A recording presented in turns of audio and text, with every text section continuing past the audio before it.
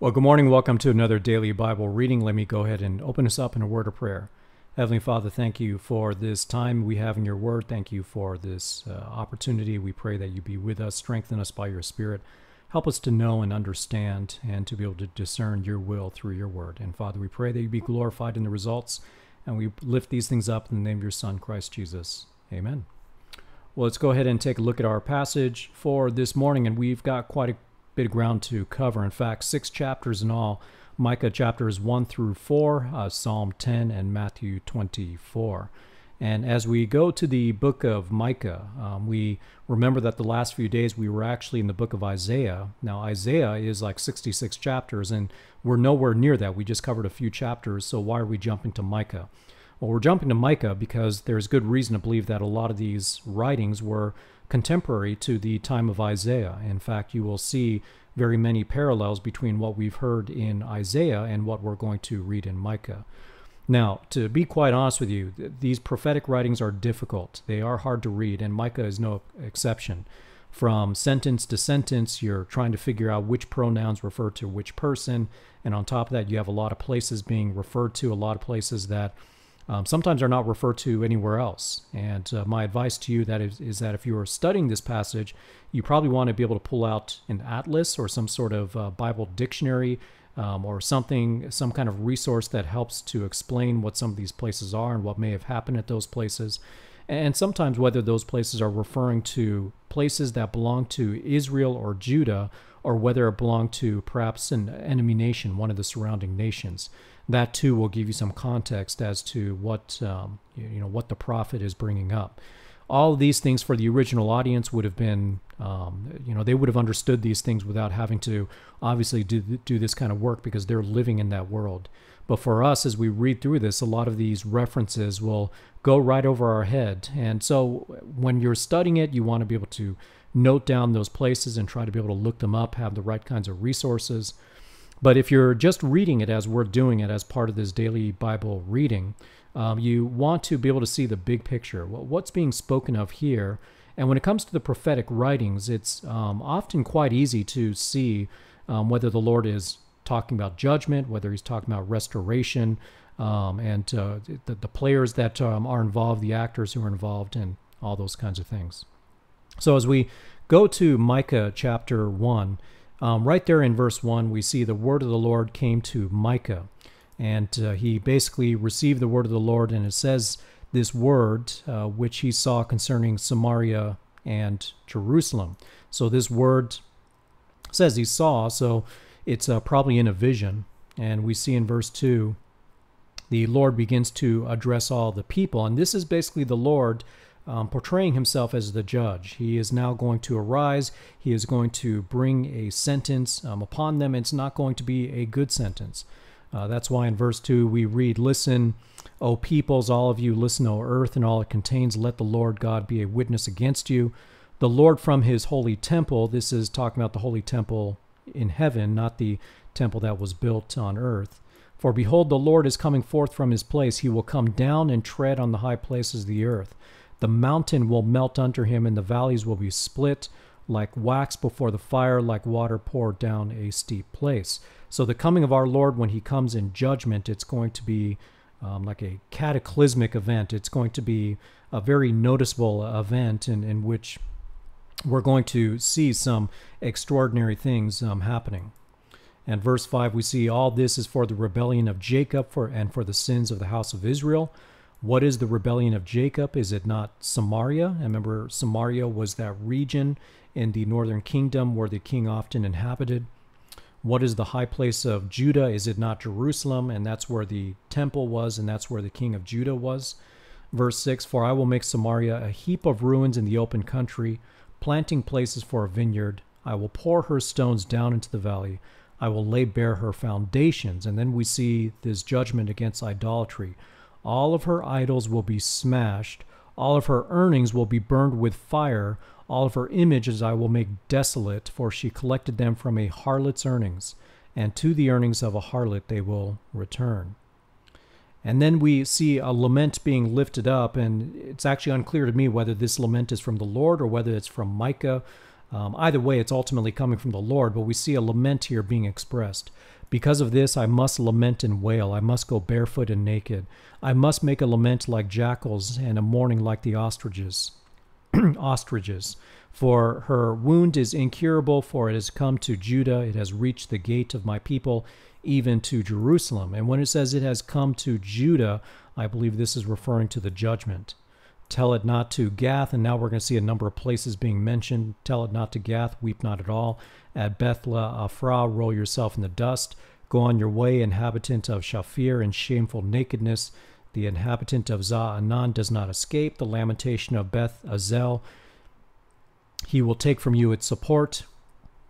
For the inhabitant of Meroth become weak, waiting for good, because a calamity has come down.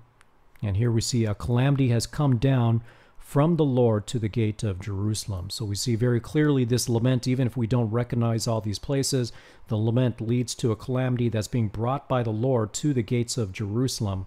And verse 13, harness the chariot to the team of horses, O inhabitant of Lachish. She was the beginning of sin to the daughter of Zion, because in you were found the rebellious acts of Israel. And then we see a promise that Israel will be humbled. Verse 14, therefore you will give parting gifts on behalf of Moresheh Gath.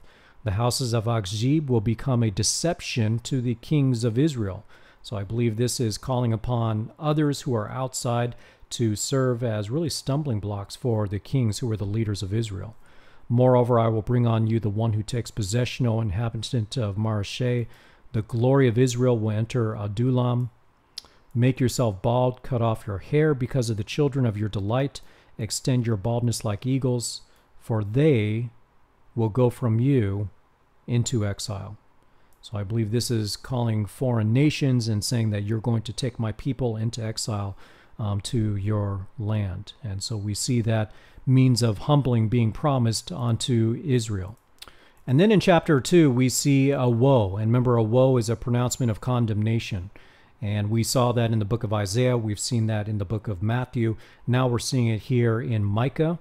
And much of the woes are very similar to where we've seen in other places. It's people who bring deceit. It's people who bring oppression. It's people who take advantage wrongly of people who are who have less than them. Woe to those who scheme iniquity, who work out evil on their beds. When morning comes, they do it, for it is the power of their hands. They covet fields and then seize them. And we saw that with the king Ahab. You may remember further back when we were in the book of either the end of First Kings or maybe in the beginning of First Kings, that Ahab had coveted a field of a man named Naboth, and Jezebel ends up helping him get it by making sure that the owner is assassinated because he didn't want to give it up. So they covet fields and they seize them and houses and take them away. They rob a man in his house, a man in his inheritance. Therefore the Lord says, behold, I am planning against this family a calamity from which you cannot remove your necks, and you will not walk haughtily, for it will be an evil time. And when we see an evil time, this is not so much moral evil, but this is talking about calamity. This is talking about destruction or something disastrous to come upon them. And verse 4, on that day they will take up against you a taunt. They, being whoever it is that's going to bring this calamity, they will take up against you a taunt and utter a bitter lamentation and say, we are completely destroyed. He exchanges the portion of my people, how he removes it from me. To the apostate he apportions our fields. So the fields that they have will be given to others. Verse 5, therefore you have no one stretching a measuring line for you by lot in the assembly of the Lord. And not only that, but in verse 6, we see that the two true prophets are being told to be silent, while the false prophets are the ones who are speaking. And this is where things can get a little bit confusing, because you see, for instance, a couple of pronouns here, they, and then they here. And in this case, the first they is actually talking about the false prophets, and then the second they is talking about the true prophets. So this is where things can get a little bit confusing, but if you slow down, I think it becomes more understandable. So what we see in verse 6, do not speak out. What is that? That's a statement being spoken from the false prophets to the true prophets, including Micah. So Micah is hearing from the false prophets to him, do not speak out. And instead, they are the ones to speak out, so they speak out. But if they do not speak out concerning these things, reproaches will not be turned back. So in other words, I believe this is saying that if the true prophets do not speak out concerning these things, concerning what Israel's being judged for, then reproaches will not be turned back. In other words, Israel will not have an opportunity to repent. And then in verse 7, we read, "Is it being said, O house of Jacob, is the Spirit of the Lord impatient? Are these his doings? Do not my words do good to the one walking uprightly?" And as we go through these verses, it's very difficult to figure out which one is being spoken by the true prophets versus the false prophets. And so this would take a lot of more time to sort out. But I believe verse 7 is referring to the fact that though there is judgment upon the land, it's not the nature of the Lord to always be impatient or to always be angry. But we see at the end of verse 7, "Do not my words do good to the one walking uprightly?" So in other words, the true prophets who are trying to let the Israelites know that this judgment is coming upon them because of their rebellion and disobedience, it can go away if they simply repent. But what we see in verse 8 instead is, "Recently my people have arisen as an enemy. You strip the robe off of the garment from unsuspecting passerbys, from those returned from war. The women of my people you evict." So we see that the people, and probably the leaders, were taking advantage of those who were less fortunate. Including those coming back from war who should have been honored. Women in verse 9 who were to be protected. They were taken advantage of. They were evicted, each one from her pleasant house, from her children. "You take my splendor forever. Arise and go, for this is no place of rest because of the uncleanness that brings on destruction, a painful destruction." And then verse 11, "If a man walking after wind and falsehood had told lies and said, 'I will speak out to you concerning wine and liquor,' he would be a spokesperson to this people." And so I believe this is condemnation against the people, saying that even if a person is just walking after wind and falsehood, which is obviously not a good thing, but if he said, "I'm going to speak to you about wine and liquor," then they would accept him. So I believe that this is really talking about how Israel were seeking prophets who were really tickling their own ears. And then in verse 12, we see that there will be a remnant that will be preserved and regathered. Verse 12, "I will surely assemble all of you, Jacob. I will surely gather the remnant of Israel. I will put them together like sheep in the fold, like a flock in the midst of its pasture. They will be noisy with men. The breaker goes up before them." And the breaker, this is referring to a shepherd, one who clears the way for the sheep. "They break out, pass through the gate, and go by it. So their kings go on before them, and the Lord at their head." So there is a time in which Israel will be brought back together. They will be led out by a true shepherd. They will be led out by the Lord. And so this is obviously looking to a future time, and this could very well be the millennial kingdom when Jesus Christ returns, or it could be a reference to the eternal state. And then we get to Micah chapter 3, and we see that justice is being perverted by the leaders, and that is often the case as Israel has been spiraling downwards. "And I said, Hear now, heads of Jacob and rulers of the house of Israel, is it not for you to know justice?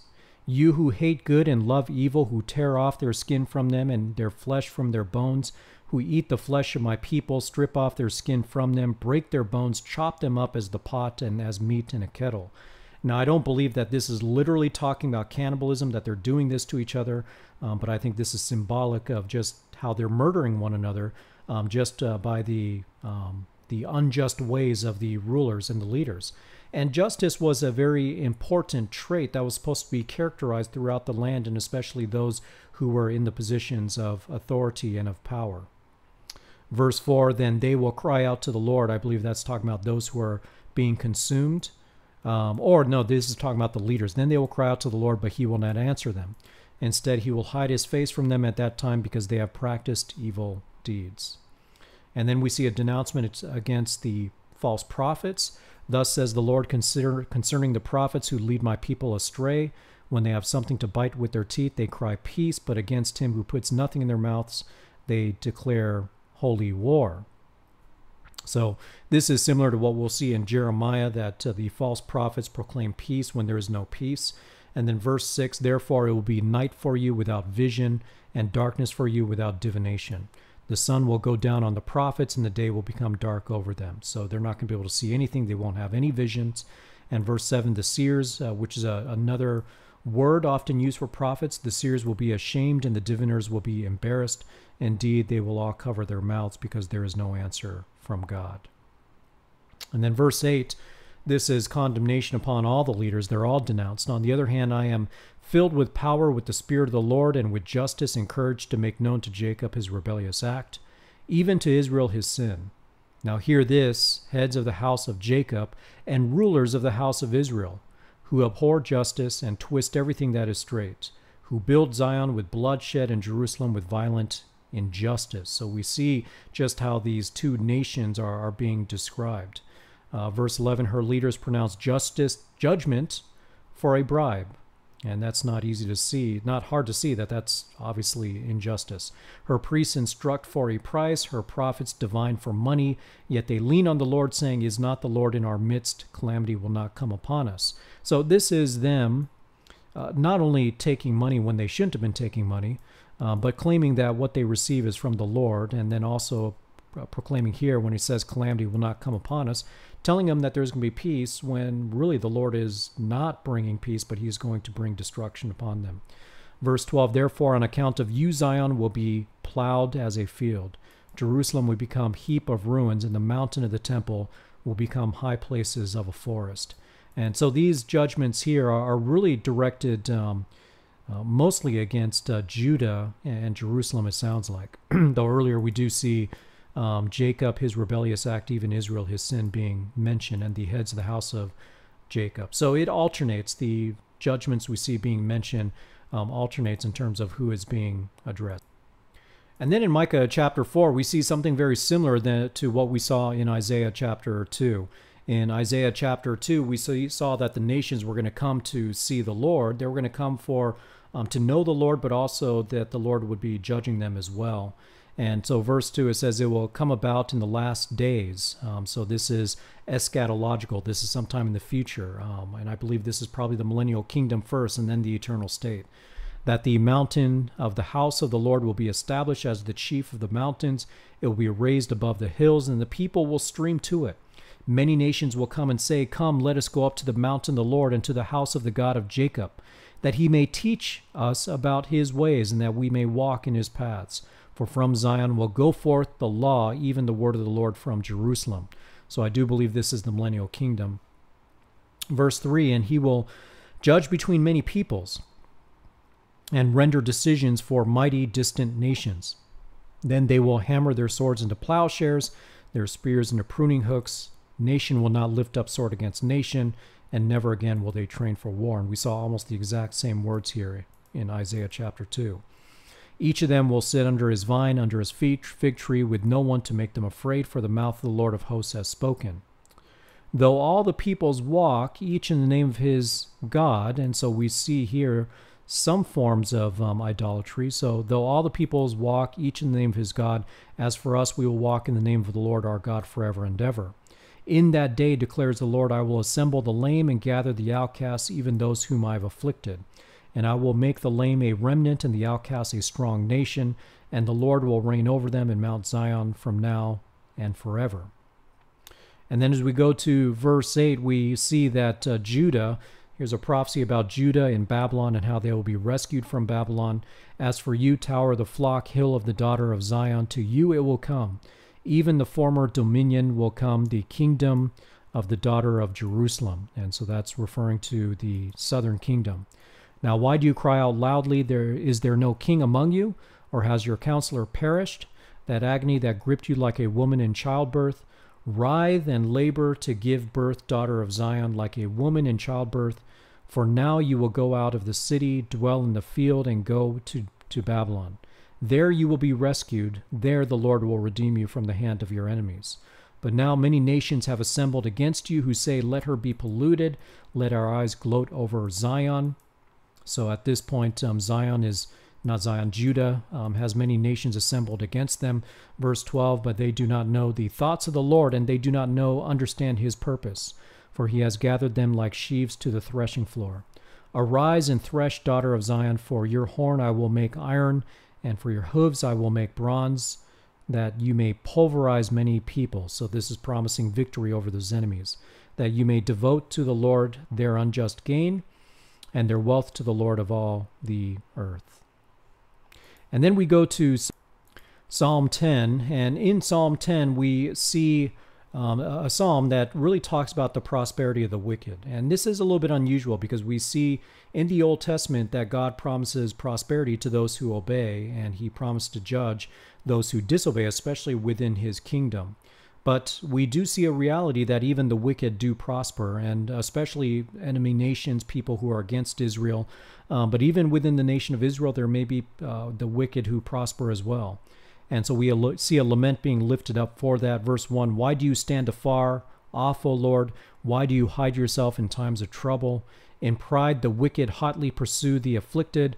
Let them be caught in the plots which they have devised. For the wicked boasts of his heart desire, and the greedy man curses and spurns the Lord. The wicked in the haughtiness of his countenance does not seek him. All his thoughts are, there is no God. And so this is the definition, the very definition of a fool. His ways prosper at all times. Your judgments are on high, out of his sight. As for all his adversaries, he snorts at them. So this is talking about the wicked person who denies God, who is prosperous, who thinks that God has no power over him, and that he is able to snort even at those who oppose him. Verse 6, he says to himself, I will not be moved. Throughout all generations, I will not be in adversity. His mouth is full of curses and deceit and oppression. Under his tongue is mischief and wickedness. He sits in the lurking places of the villages. In the hiding places he kills the innocent. His eyes stealthily watch for the unfortunate. He lurks in the hiding place as a lion in his lair. He lurks to catch the afflicted. He catches the afflicted when he draws them to his net. So this is the way that the wicked are just very deceitful and how they catch other people by surprise when they attack.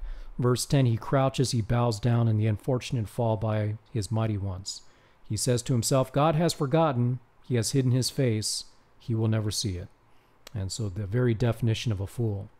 And then we see the call to the Lord to arise and respond. Verse 12, arise, O Lord, O God, lift up your hand, do not forget the afflicted.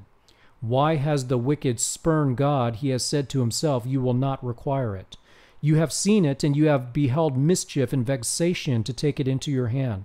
The unfortunate commits himself to you. You have been the helper of the orphan. And so this is a reminder that as we call out to God, that God has been the helper of those who are helpless. And verse 15, break the arm of the wicked, and the evildoer seek out his wickedness until you find none. The Lord is king forever and ever. Nations have perished from his land. O Lord, you have heard the desire of the humble. You will strengthen their heart. You will incline your ear to vindicate the orphan and the oppressed, so that man who is of the earth will no longer cause terror. And that brings us to Matthew chapter 24. And in Matthew chapter 24, remember, we are now in the final week leading up to Jesus Christ's arrest. In chapter 22, he had a series of confrontations between himself and the Jewish leaders where they tried to trip him up with all kinds of questions. And then in Matthew 23, we saw a series of just scathing statements of condemnation from Jesus to these religious leaders. And now in Matthew chapter 24, what we have is really Jesus talking about the end times. But first, at the beginning of chapter 24, he addresses his disciples, and he talks about the destruction that's going to come to the temple. Verse 1, Jesus came out of the temple and was going away when his disciples came up to point out the temple buildings to him. And he said to them, do you not see all these things? Truly I say to you, not one stone here will be left upon another, which will not be torn down.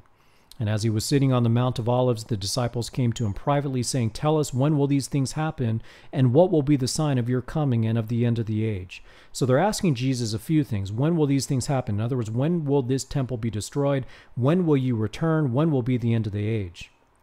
And they probably thought that all of these things would happen at the same time, but that's not the case.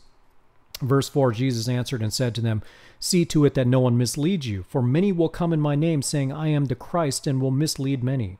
You will be hearing of wars and rumors of wars.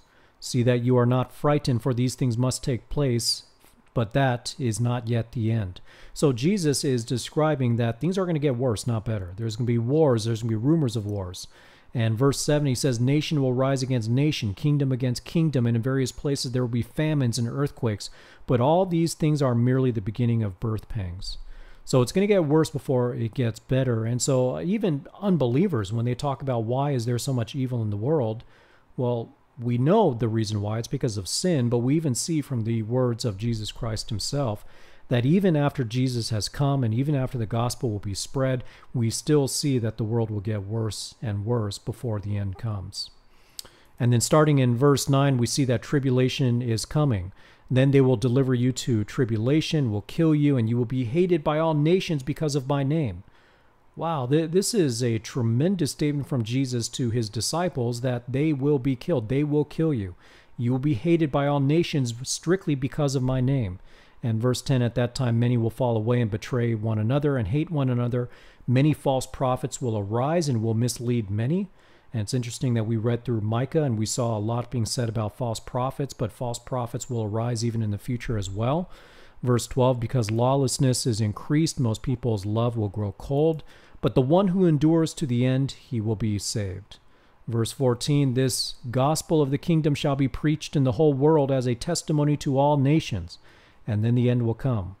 Therefore, when you see the abomination of desolation which was spoken through Daniel the prophet standing in the holy place, let the reader understand. Then those who are in Judea must flee to the mountains. And I'll just point out that there's a lot of debate about this abomination of desolation. Is this talking about the destruction of the temple? Is this talking about the end times when just before Jesus comes?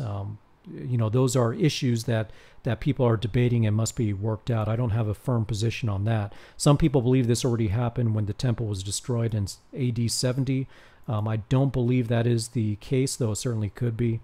Verse 17, whoever is on the doorstep must not go down to get things out that are in his house. Whoever, and this is talking about how bad things are going to be. Verse 18, whoever's in the field must not turn back to get his cloak.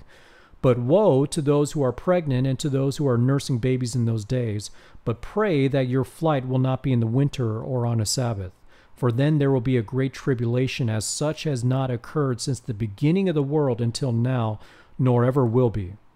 Verse 12, unless those days have been cut short, no life would have been saved, but for the sake of the elect, those days will be cut short.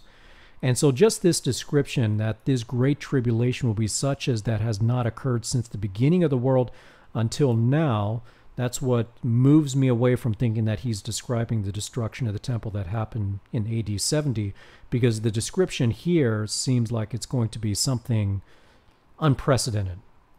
And as bad as the destruction of the temple was back then, I don't believe it reaches that kinds of levels. So verse 23, now Jesus is going to warn about false Christs. Then if anyone says to you, behold, here is the Christ, or there he is, do not believe him. For false Christs, false prophets will arise and will show great signs and wonders, so as to mislead, if possible, even the elect. Behold, I have told you in advance, so if they say to you, behold, he is in the wilderness, do not go out. Or behold, he is in the inner rooms, do not believe them. For just as the lightning comes from the east and flashes even to the west, so will the coming of the Son of Man be. So the Son of Man will come like a flash of lightning, but there will be many false Christs that come before them. Verse 28, wherever the corpse is, there the vultures will gather. But immediately after the tribulation of those days, the sun will be darkened, the moon will not give its light, and the stars will fall from the sky, and the powers of the heaven will be shaken. This wording, by the way, this reads very much like the Old Testament prophets when they were prophesying of the future events, of the coming of the Lord, or the judgment that the Lord would bring. And for good reason. Jesus Christ is another prophet, and he is prophesying of a lot of the difficulties that will come in the future, a lot of the enemies of God and God's people who will arise. And verse 30, and then the sign of the Son of Man will appear in the sky, and then all the tribes of the earth will mourn.